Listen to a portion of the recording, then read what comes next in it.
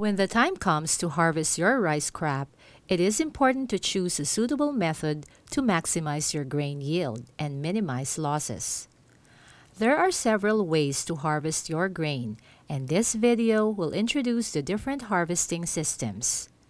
We will also show you how to determine the best time to harvest so you can prevent crop loss.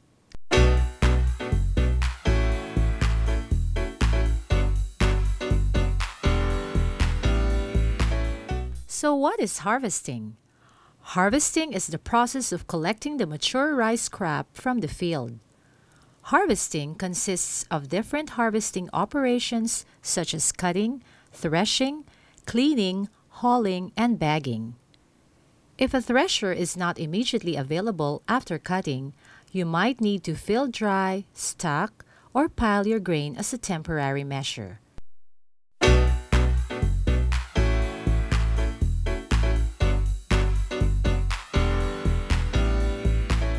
The goal of good harvesting is to maximize grain yield and minimize any grain losses and quality deterioration.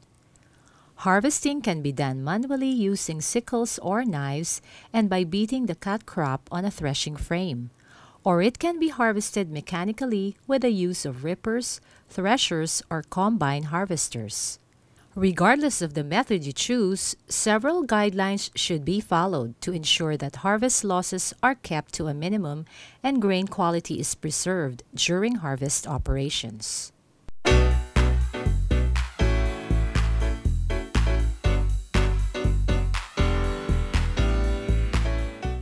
There are 4 harvesting systems that we will show you: manual systems, manual harvesting with machine threshing, machine reaping with machine threshing, and combine harvesting.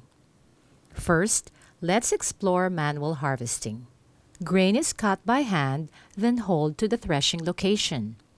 This method includes the use of traditional tools for threshing, such as racks, simple treadle threshers, or animals for trampling. Manual harvesting can be combined with machine threshing. Again, grain is manually harvested, but depending on the system you choose, cleaning can be done by a separate cleaner, a thresher equipped with a cleaner, or by hand. Machine harvesting and machine threshing involves cutting and laying the crop on a windrow using a reaper. A thresher is used for threshing, and cleaning is either done manually or by machine. In this system, the crop needs to be hauled manually and brought to the threshing location. For combine harvesting, a combine harvester includes all operations: cutting, handling, threshing, and cleaning. A combine harvester is most efficient and results in the lowest losses, but it is expensive and requires larger field sizes.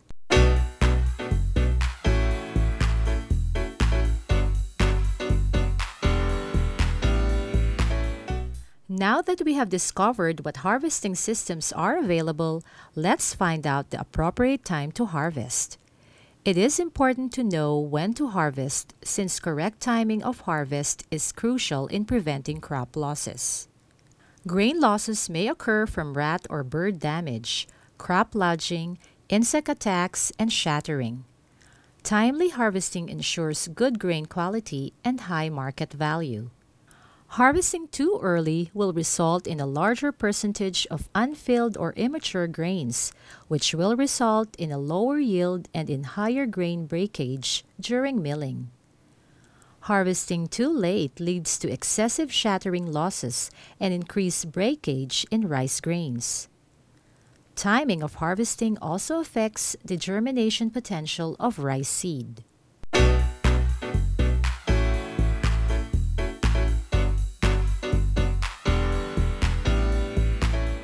There are different methods you can use to determine the correct time to harvest your rice crop.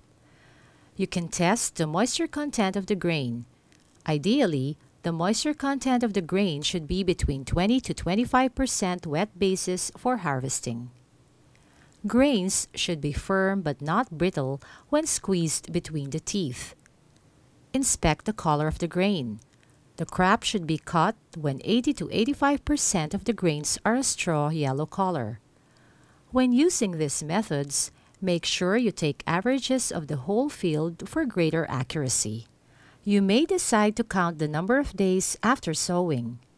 Generally, the ideal harvest time lies between 130 to 136 days after sowing for late, 113 to 125 for medium, and 110 days for early maturing varieties.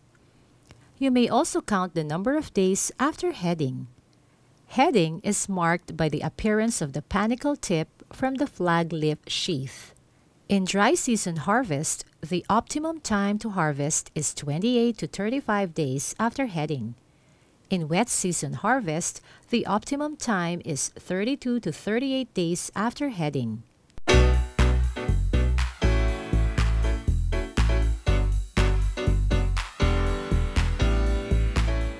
Harvesting also needs to be timed so that threshing can be done as soon as possible after cutting to avoid re-wetting and reduce grain breakage.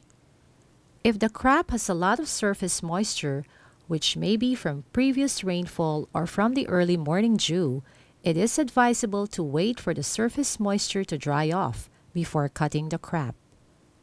Those are the basics of harvesting systems and the methods to determine ideal harvesting times.